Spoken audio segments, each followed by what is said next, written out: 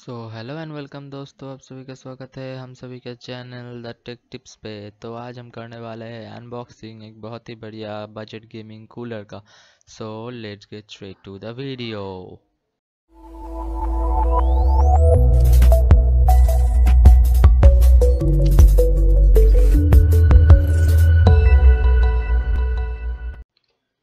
So guys, unboxing शुरू करने से पहले हम देख लेते हैं बॉक्स की ओवरव्यू।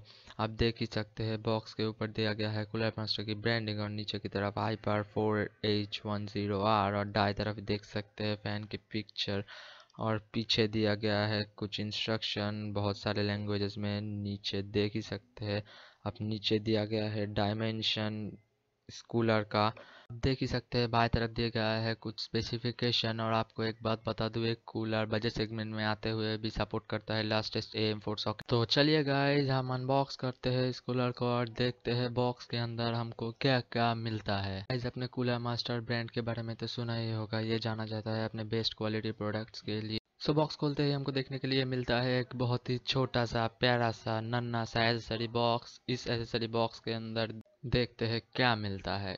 इस एसेसरी बॉक्स के अंदर हमको देखने के लिए मिलता है एक मदरबोर्ड का बैक प्लेट जो इस फैन को इंस्टॉलेशन करने के समय काम आएगा। और आप लोगों को मैं एक बात बता देना चाहता हूँ कि ये वीडियो दो पार्ट में आएगा। पहला होगा अनबॉक्सिंग जो ये और दूसरा होगा इंस्टॉलेशन वीडियो जो मैं कुछ दिनों में अपलोड कर दूंगा। और हमको देखने के लिए मिल जाता है एक पैकेट और इस पैकेट को खोलते ही हमें सबसे ऊपर मिल जाएगा इंटेल और AMD वाला ब्रैकेट जो हमको इस कूलर को इंस्टॉलेशन के वक्त काम आएगा। अगर आपको इस कूलर की इंस्टॉलेशन वीडियो और ऐसे ही टेक रिलेटेड अनबॉक्सिंग और पीसी बिल्ड रिलेटेड वीडियो सबसे पहले देखना हो तो मेक श्योर हमारे चैनल को सब्सक्राइब कीजिए और इस बेल वाले आइकन को दबा दीजिए हमारे ऐसे वीडियो सबसे पहले देखने के लिए। हमें इसके अंदर देखने के लिए मिल जाता है एक और छोटा सा पैकेट जिसके अंदर हमें मिल जाएगा थर्मल पेस्ट और नट ब्रैकेट। गाइस, ये थी हमारी एसेसरीज वगैरह। अब अनबॉक्स करते हैं मेन यूनिट को। गाइस, अब देख ही सकते हैं यही है हमारा मेन यूनिट जो कि है कूलर मास्टर का हाइपर H410R जो कि एक बहुत ही बढ़िया बजट कूलर है। मैं इसको करीब एक हफ्ते से यूज़ कर रहा हूँ और मुझे तो बहुत ही अच्छा लगा क्योंकि मेरा प्रोसेसर जो है वो बहुत ही पुराना इंटेल का Q6600 है। अगर आपको पता हो तो ये बहुत ही हीट जनरेट करता है बिकॉज इसकी TDP है 105 वाट।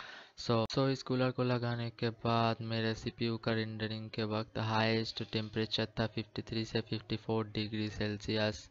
और हाँ गाइस, मैं आपको एक बात बता देना चाहता हूँ कि अगर आप इस वाइट वाले स्टिकर को उठा देंगे या फाड़ देंगे तो आपको इसके ऊपर जो वारंटी है वो नहीं मिलेगा। गाइस, इसके अंदर आपको बहुत ही अच्छा क्वालिटी का एक फ़ैन मिल जाएगा। रुकिए गाइस, मैं आपको फ़ैन खोल के दिखा देता हूँ। इसके हीट सिंक को देखिए गाइस, इसके बहुत ही बढ़िया एक हीट सिंक दिया गया है जो कि एल्युमिनियम से बना है और इसमें 4 कॉपर हीट पाइप्स है जो कि डायरेक्टली CPU के कांटेक्ट में आता है जिससे आपको अच्छे हीट डिसिपेशन मिल सके।